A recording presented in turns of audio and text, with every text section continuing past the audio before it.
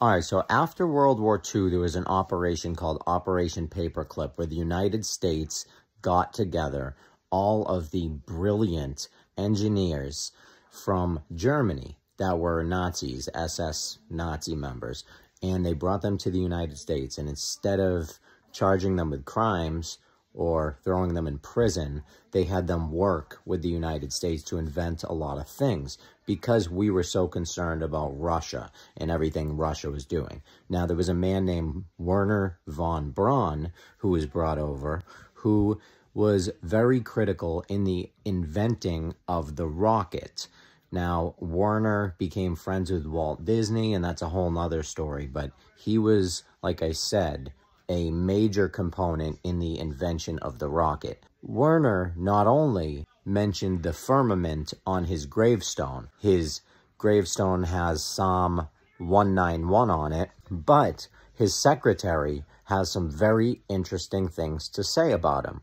Please check this video out of Werner von Braun's secretary. Good morning. My name is Carol Rosin. In 1974, after being a sixth grade school teacher, I was introduced to the late Dr. Werner von Braun in the U.S., the father of rocketry. In my first meeting with him, during that first 3.5 hours, he said to me, Carol, there is a lie being told to everyone that the weaponization of space is now first being based upon the evil empire, the Russians. There are many enemies, he said, against whom we're going to build this space-based weapon system, the first of whom was the Russians, which was existing at that time. Then there would be terrorists. Then there would be third world countries. Now we call them rogue nations or nations of concern. Then there would be asteroids. And then he would repeat to me over and over, and the last card, the last card, the last card would be the extraterrestrial threat.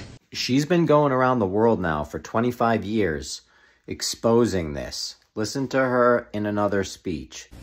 The strategy that Werner von Braun taught me was that first the Russians are going to be considered to be the enemy. In fact, when I met him in '74, they were the enemy, the identified enemy. We were told that they had killer satellites. We were told that they were coming to get us and control us, the dirty commies, that whole story. First, the Russians were the enemy against whom we're going to build space-based weapons. Then terrorists would be identified. Then we were going to identify third world country crazies. We now call them nations of concern. And the next enemy was asteroids. Now, at this point, he kind of chuckled the first time he said it. Asteroids, against asteroids, we're going to build space-based weapons. So it was funny then. And the funniest one of all was against what he called aliens, extraterrestrials. That would be the final card. And over and over and over, during the 4 years that I knew him and was giving his speeches for him, he would bring up that last card. And remember, Carol, the last card is the alien card. We're going to have to build space-based weapons against aliens. And all of it, he said, is a lie. What we need to understand is everything that they do, everything that we see, everything that happens has been planned by the elites to keep us distracted, lie to us, keep us stupid, and keep us in the dark. That's just what they do. But the truth is coming out. God is real. I love you all. This is for your entertainment. Hit follow.